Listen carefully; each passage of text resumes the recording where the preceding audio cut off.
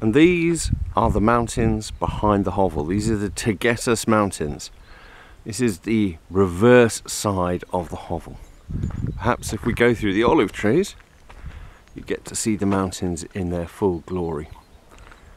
In the winter, in the far distance, the mountains up there will be covered in snow.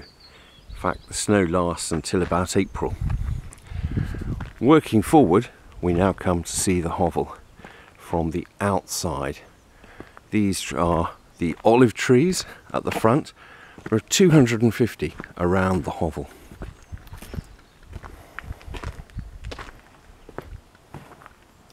This first room you see is the rat room. We'll show you the inside in a while. It was much shorter than this. It has been extended and is one of the 3 downstairs bedrooms. Next to it is the old bread oven, which has been renovated, and to the side of it are stairs which take you up to the kitchen and the main eating area. Above the rat room is the start of the living area, and then a balcony which runs the length of the property. Here are the windows at the end of the rat room, and as you can see, the balcony going up along above the rat room and also above the next room.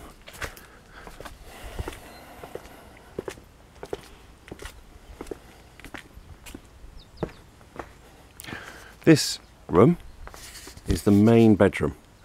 Those windows and shutters will be flung open soon and will reveal enormous great windows. This whole wing of the house is new. It was added on. I hope you can't see the join, but it was added on to the old house when it was renovated. Now walking out into the olive groves, you see this wing in full. The sun's rather blinding me at this point. There's the end of the balcony. There's the second floor of the new wing, and there is the ground floor. If we walk around again, we're now walking towards the opposite side of the hovel, and looking out through the trees, one can see in gaps in the trees the other side of the valley. You can see down there olive terraces, and somewhere on the other side is a deserted convent. There's no actual houses.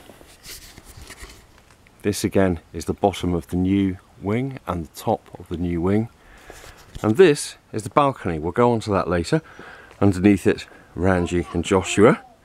That's Joshua adding his 2 pennies worth. This is a shaded seating area, and the entrance, which you see, is to the bat room, one of the rooms within the house. Ranji and Joshua having breakfast. Walking through, we now come to the front of the house. That's the bat room. Up there are the windows to the kitchen, which will open out, meaning that when you're cooking or doing the washing, you'll be able to see out over the rest of the house.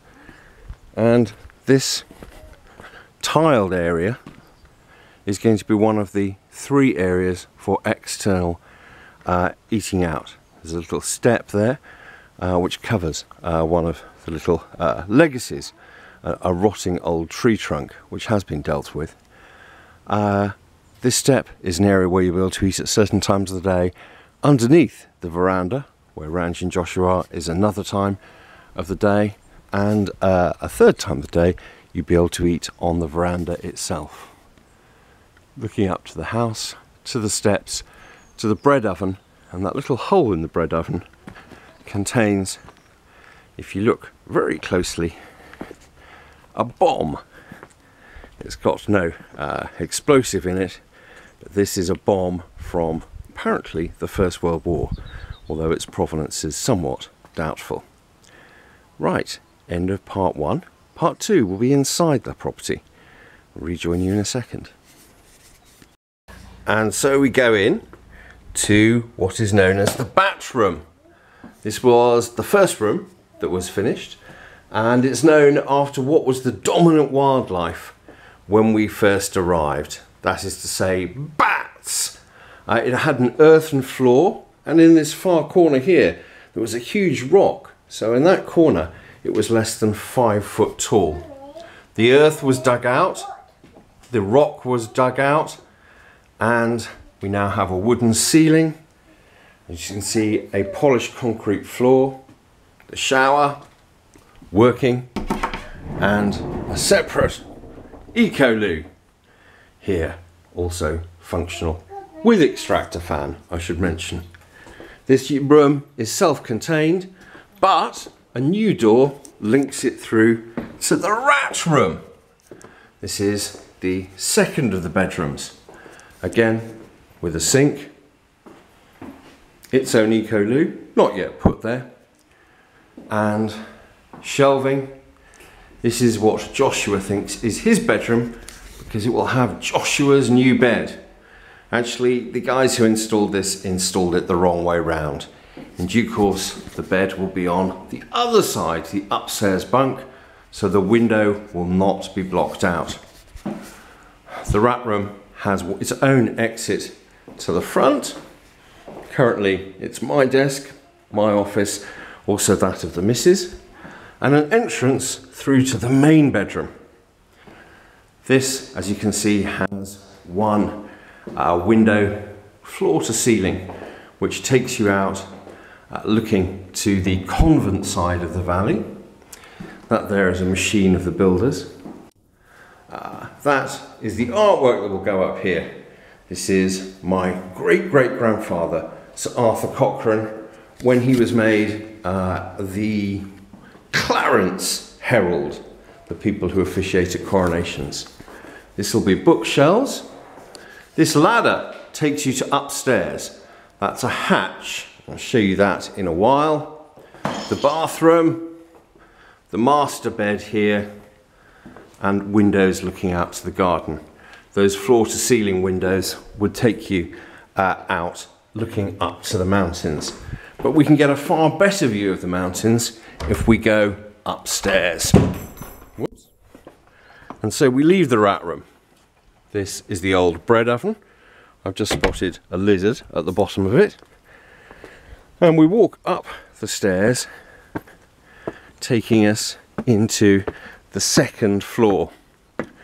This was the room which was the only room that was vaguely habitable when I first arrived. I say vaguely habitable. There were holes in the walls and the ceiling. The ceiling was a flat concrete ceiling, not the pitch ceiling we have now.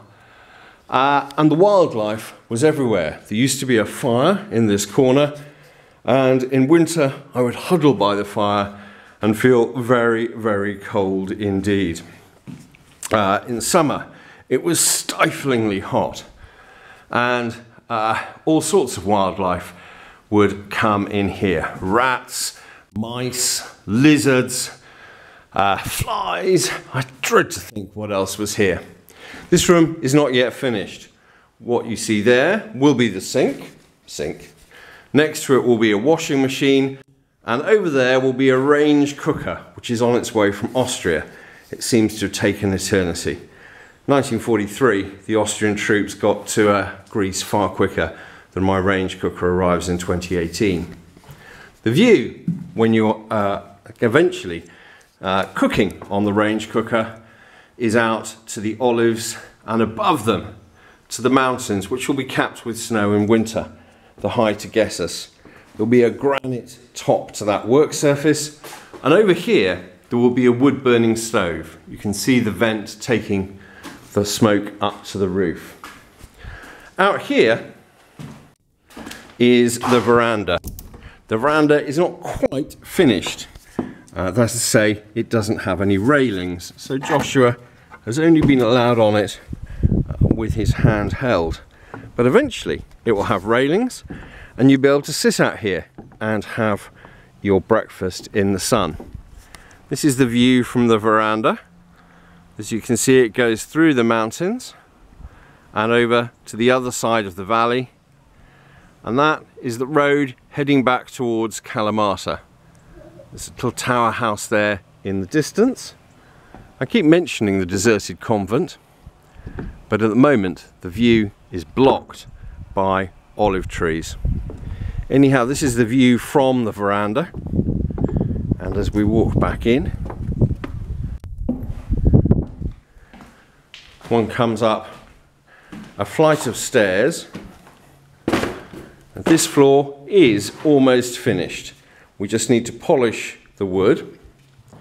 This is the living room, and it swings round from this side all the way around the corner with no dividing wall, taking you over to what is the new wing of the house. This is new floor space. This is the sofa where in the evening I will sit and collapse. And again, the view out on this side is to the deserted convent side of the house. If you wander around on this side, view is up into the mountains, so we can get a better view. Looking up in the ceiling, there will eventually be ceiling mounted lights as well as wall lights. This is the view over our own olive groves and up into the mountains. The lands of the Greek Hovel extend for about 800 meters that way, and we have 250 olive trees on our land. Moving across, this is the balcony. The balcony runs the length of this room, so it is above the rat room, and it is above the new wing as well. And you enter via door-to-ceiling windows, floor-to-ceiling windows. The view from here is spectacular. Now you can look up into the mountains. These are the mountains directly above us. There is apparently a path which goes all the way up to that high mountain where you see the mast in the distance, and that's a walk that I plan to do one day. I think it'll be quite arduous, one of those walks that's a lot easier going down than going up. Those are the mountains in the far distance which do get covered in snow from about late November through to April. And if you look down here, the trees here for 3 or 4 terraces down are those that belong to the Hovel. Right now, if you look very closely, you can see that they are laden with olives. The olive harvest is in early December, so the trees are pregnant, or whatever the phrase is. And this is it. There's still quite a lot of stuff left around by the workmen, but that will have gone within weeks, and the Hovel will be finished in time for the harvest. Bring it on.